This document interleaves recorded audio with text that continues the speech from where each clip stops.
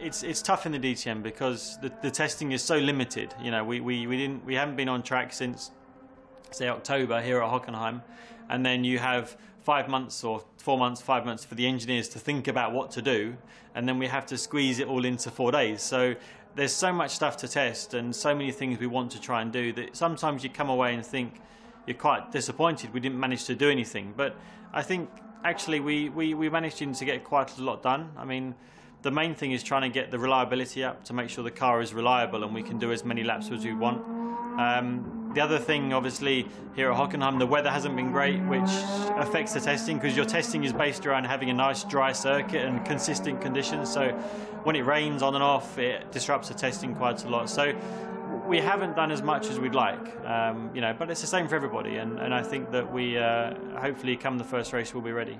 You're always looking about trying to improve the balance of the car and looking for the right compromise, because you're always looking for a compromise between aerodynamic performance, downforce, and mechanical, because they're actually the opposite to each other, you know, in relation. If you want good mechanical grip for low-speed corners, the car needs to be soft and needs to be stuck to the road.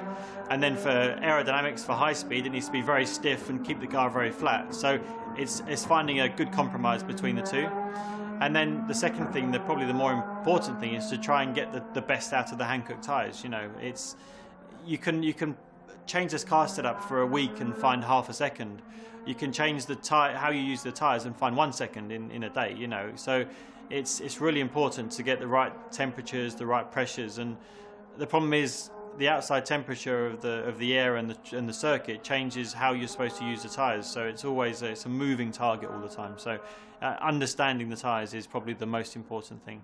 It's too close. I mean, if we see from last year, you know, they were very closely matched in the last couple of races, and I expect the same again this year. I don't think there's really any big gaps, and the cars haven't changed that much. So if we do a good job, I expect us to be fighting hopefully in the top 10, yeah, hopefully further up.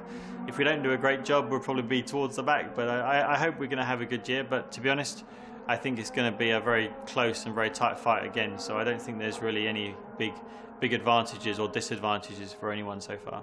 We've raced here so many times, you know, we do the first and last race here pretty much every year, so we've done a lot of testing here. I've driven thousands of laps around this circuit, so I think it's good to come to a circuit with the car that we know, because then you know what to expect. So it is good, but to be honest, I think it's the same for everybody,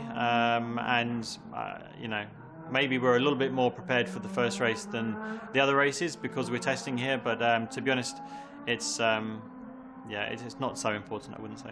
Obviously, after the testing, we have to go and analyse all the data we have and try and put together a good car for coming back here at the first race. So from the team point of view, that's what's important, is to analyse everything, analyse how we're doing pit stops, analyse the starts we're doing, analyse the car performance, and try and get ourselves as better prepared as we can for the first race at Hockenheim. And then personally, you know, I'll go back after the testing, see how I feel, and try and make sure I'm in the best shape I can be for the first race.